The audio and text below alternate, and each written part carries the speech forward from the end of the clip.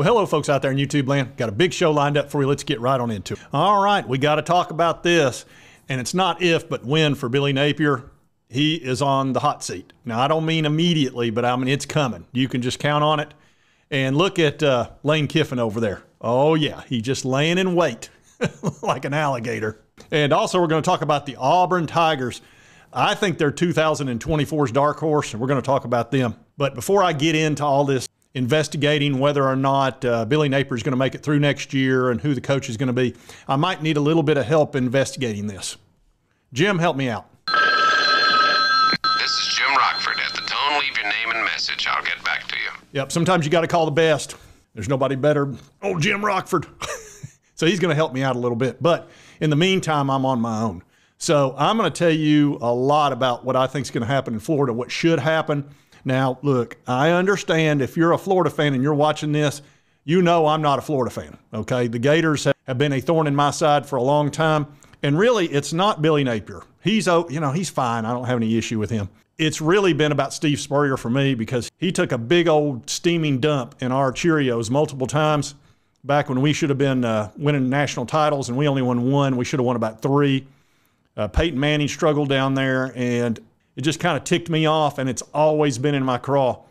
And then Urban Meyer showed up, and that was a lot of fun. But I don't know, they're just my least favorite team. It's just what it boils down to.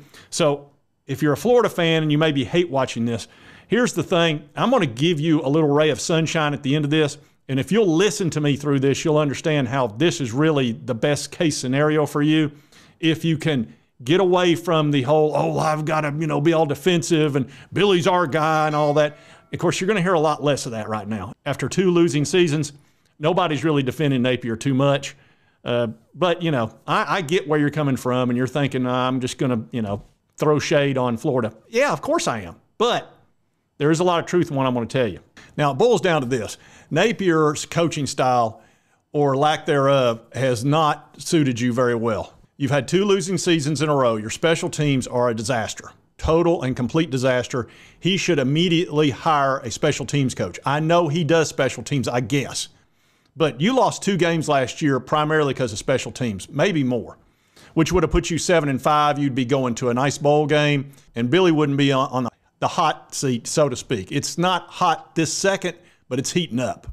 And if he keeps losing recruits, which he's been doing, and we're going to talk about that too, it's going to get real hot. Now, he will make it to 2024, in my opinion. But if he doesn't have like a good start and he doesn't start out winning, and y'all's schedule is brutal, it's going to get hot real quick because even the Billy supporters are starting to wane and get kind of tired of this. And you got real lucky that Texas A&M didn't hire Lane Kiffin because that's the ideal person for you. First of all, he's a big-time punk, just like Steve Spurrier kind of was. Now, look, I actually like Steve Spurrier. I think he's funny as crap. He's a smart aleck like me. But it wasn't funny when he was costing us national titles. But I would play golf with the guy in a heartbeat. But anyway, Lane is somebody that really stabbed us in the back. So it's not that I want good for him because he certainly didn't want good for us. But he would be ideal for Florida. He's a big-time punk. He's a really good offensive-minded coach. He's winning like crazy at Ole Miss. He keeps winning 10 games at Ole Miss. That's awesome.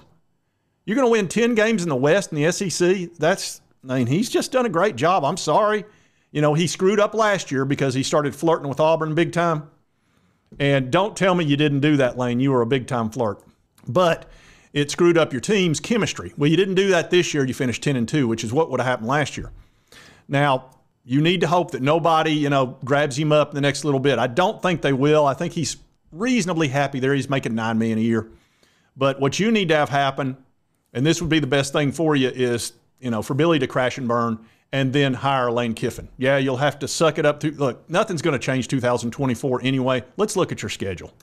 All right, this is pretty brutal. This is one of the toughest schedules I've seen. They've got Miami. The one easy game is, what is this, Sanford and Son? The Sanford and Son Bulldogs. You big dummy. All right, Sanford.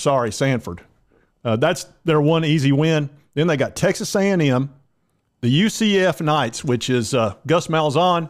That's no easy win. You walk over, but you're limping back.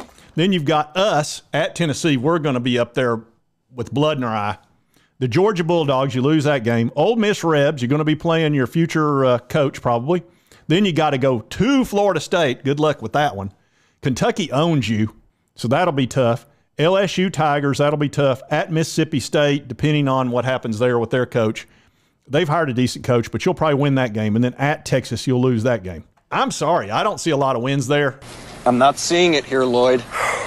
She must be unlisted. I see another losing season of 5-7. 6-6 is your best case scenario, in my opinion, with that schedule. Whoever put that schedule together for you is not very bright. I understand the thought process.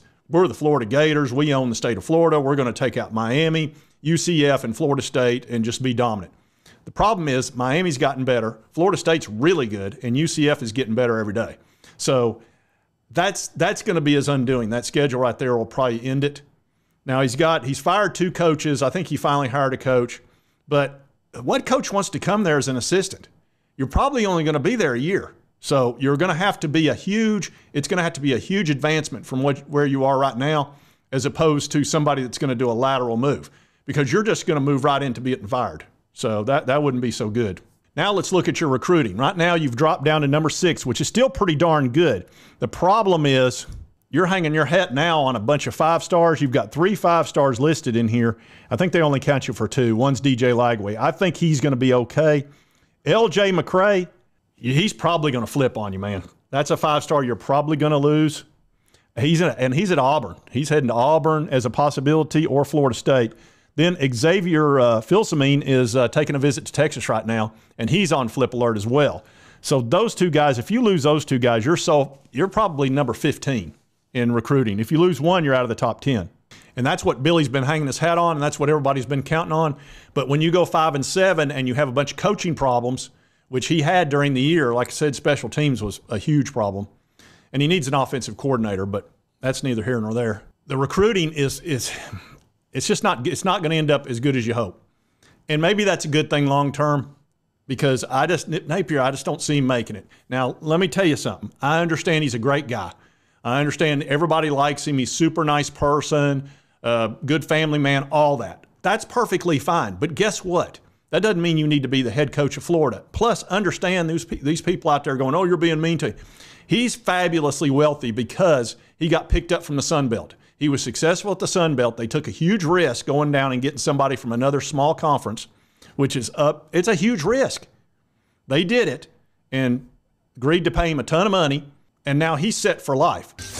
There you go. There you go. So don't feel sorry for Billy Napier. He's going to have more money than you can possibly imagine. His entire family is going to be wealthy for the rest of their existence, and anybody related to him. So look, he's going to come out of this smelling like a rose either way. But it boils down to this: the pressure's on. And I'm going to show you a little video clip right now of Allie Peek, a peek into the Gators. And she's a very nice person, and she has been very supportive of Billy Napier, but she's about to have had enough, okay? She does not tolerate mediocrity very long, even as nice as she is, and you'll sense it right here in this video where she's at. And again, she has been one of the biggest supporters. We have to add talent immediately. His job isn't in jeopardy, but he's 11-14 since taking over. And unless he goes like 8-4, he's going to be under 500 in 3 seasons at UF. That is absolutely unacceptable for Gator fans. Right now, Florida's at 3 losing seasons in a row. That has only ever happened one time in this program's history. Okay? Once. Let's not make it 4. The hard part is Florida plays an incredibly challenging schedule next season. They are going to have lots of young talent still. They have got to do well in the transfer portal if they want to put some wins on the board. Given everything that has happened, I think the floor that Billy Napier can win is 7 games. But there's going to be grumblings if he only wins 7 games. All right, I'm going to translate that to you. 7 wins is the minimum. If he has anything less than that, he's gone. Okay. 6 wins is not going to get it done. We're talking about the Florida Gators, and I've got to do something here. I hate to do it. I got to do something here. I still can't believe it. I really do, but I'm just going to go ahead and Tennessee fans are going to get mad at me for saying this. the Florida Gators fan base is fantastic. It is passionate. It's huge. And it is, look, they've won multiple national titles down there. They're a big-time program. They're not going to tolerate this garbage much longer. They're just not. Florida people, they're not used to this. They're used to being on top, not getting the crap beat out of them. And they're just not going to put up with it much longer. So, look, Billy, I just don't see him making it. Now, Lane Kiffin would be an ideal fit. Like I said, he's a very good coach. I don't care for him personally. But, again, I would love to see our Josh Heupel and his offense and Nico going up against Lane Kiffin and his offense at Florida. That would be you're talking about a game. It would be awesome. And it would take no time for Lane Kiffin to get in that transfer portal. He'd bring in a good quality quarterback or two or three, and they'd be fine very quickly and good. And for the Tennessee fans, I know you want Billy Napier forever. It's not going to be Billy Napier forever. It's just not. So we don't get that. They're not going to be terrible for us forever. And we still lost at dadgum the Swamp, which is I'm so sick of the Swamp. I really am. But anyway, that's the best case scenario for y'all is, you're going to have to sacrifice 2024. It's not going to matter anyway. You're not going to be any good either way. Even the biggest supporter there, Allie Peak, is going to tell you that. And I've linked her video in the description if you want to watch the entire video. And she's doing a great job and picking up a ton of subscribers, by the way. She does good work. Now we're going to talk about the Auburn Tigers, who is kind of my dark horse for next year. Now, I think we're going to make the playoffs. The Tennessee Vols, I'm thrilled about Nico coming in and all these really good players we've got that have been recruited, 2 5-stars. We're going to end up in the top 10, but the most important thing is our average is really good, and that's what matters in recruiting. I don't care if somebody's got 27 or 30 recruits. I want to be the guy with 22 or 23 with an average of a nice middle 4-star with a couple of 5-stars mixed in, which is where we're going to end up. We dropped a couple of notches because we did have a low 4-star that decommitted and went to USF, but we're at 91.65, and that's what I care about. That's what's important, and we're above several teams that are ahead of us that are at 90, et cetera. Auburn is doing great. They're slightly ahead of us at 92. Again, that's what I care about. You go up here to these other teams. We're ahead of Oklahoma, even though they're number 8. We're going to be ahead of Florida because they're going to drop out of the top 10, and this average is going to drop when those one or both of those 2 5-stars drop. Miami's at 90 because they have a ton of commitments and so on down the road. But as you can see, we're pretty close to Alabama at 92. We're pretty close there, and I'm fine with that. If you're anywhere around 92, you're in good shape. But take a look at Auburn. They've already picked up 2 5-stars, Cam Coleman and Perry Thompson. They've got a bunch of 4-stars. Jamonte Walker, they flipped him from Florida. That's one of the flips from Florida. They've lost 4. They've got this Riddick fella. I mean, they've got a bunch of good players coming in. And Hugh Freeze, whether you like him or not, is a darn good coach, and he knows how to win. Look, I'll just tell you how it is. He had Georgia beat at Georgia. I mean, he had them beat. Had Carson Beck not just really lifted his game up and started playing beautifully, along with that impressive tight end they've got, they saved the game. Auburn was going to beat them. And then on top of it, they had Alabama whooped. I mean, they had them whooped, if not for the dumbest defensive coordinator call ever and a muff punt. That rushing 2 and letting Jalen Milroe sit back there and pick his spot was the dumbest thing I've ever seen. Why don't you ever call me dumb again? What a dumb trick. That right there that should have never happened. I've never heard of somebody rushing 2 in my entire life. And I'm not saying this after the fact. I was screaming at the TV. I was screaming, what are they doing? There's only 2. He's gonna pick a spot. And he did. And yes, the guy had an offensive pass interference, but it was minor. And nobody was going to see that. The rest were watching the ball just like the rest of us. So anyway, the Auburn Tigers, man, I'm telling you, they could win 9 or 10 games next year. I mean, you look at how they did. Like I said, they started out pretty good. They won the first couple of 3 games, got beat by Texas A&M. They had Georgia beat. Then they got beat by LSU and Ole Miss, only by a touchdown by Ole Miss. Beat Mississippi State. Everybody beat Mississippi State and Vanderbilt and Arkansas. Then this was the one hiccup. They got beat by New Mexico State, which is a good team, actually, believe it or not. But that hurt them. But then they had Alabama beat, which was just crushing. But here's the thing. They finished 6-6. They're going to a bowl game, and they didn't have much, man. I'm telling you, when that Brian Harsin left, he didn't leave a whole lot in the cupboard. And Hugh Freeze had to put it together. And look, he's going to get a good quarterback. You know, they had to just put it together as best they could with that Michigan State guy. He's not that good. He'll get a good quarterback. Hugh Freeze always has a good quarterback. So that's going to get solved. So they're my dark horse for next year. I see them winning 9 or 10 games. And I see they'll beat Alabama. They just will. Hugh Freeze has made a career out of beating Alabama and beating Nick Saban. He's one of the few that has done it. So if you're Auburn out there, you should be feeling pretty darn good about your situation. I've got some Auburn friends, and I told them when they hired Hugh Freeze, they were a little bit concerned about it because who he is. I was like, you may not like him as a person, but you're going to love him as a coach. He's going to win for you. And Alabama picking on you is going to end. And it should have ended this year if not for a fluke play and then another fluke play. Alabama might be on a mission this year, and they just may be, you know, you got to get lucky to win a national title. And they've been lucky a lot, but you got to put yourself in that position first too. And this might be their year of just being lucky enough to win. And they're still a great team. So we'll see how that plays out. But Auburn, you should be feeling pretty good. And my Tennessee Vols, again, I feel great about 2024. I think we'll be in the playoff. I think getting Nico back there is going to get us back in the top 5 in the offense where we belong. We should never be out of the top 5. And our defense continues to get better. We've got a great recruiting class coming in, 2 5-stars, a wide receiver, and a defensive lineman. And we can run the ball beautifully. We were number 2 in rushing last year. You get the right quarterback back there. Whew. Well, you saw what Hendon Hooker did. And we've got a guy that's as good or better than Hendon Hooker, the number 1 player in the country, and Nico. So anyway, Florida, there is a silver lining. I'm giving you a silver lining, whether you like it or not.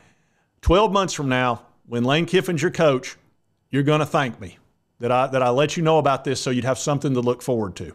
And you'll forget all about these bad years. So there's you a little bit of happiness. So I wanted to drop that little bit of happiness on you today. As far as Auburn's concerned, look out, folks. Auburn's coming. That's all I can tell you. And Tennessee, you already know. We're already back. So if you like this content, be sure to hit that like button. Let's me know to continue to cover the SEC, my Vols, and of course, you know, I'm watching you, Michigan and South Carolina. Got to watch out for South Carolina. They like to collude with Michigan, allegedly. Anyway, if you've not subscribed, it's on your right, my left. Just hit that little button right there. I'd appreciate it. Costs you nothing and it helps you get my videos. And right over here's the most recent video that YouTube thinks you'll enjoy. And I found out a lot of this because of Rockford. You know, he always comes in and helps me out from time to time. Now, if it had been something a lot smaller, you know, easier to get, I'd have used Magnum. But you got to bring Rockford in when it's something difficult. And we'll see you next time on Sports Talk Jay.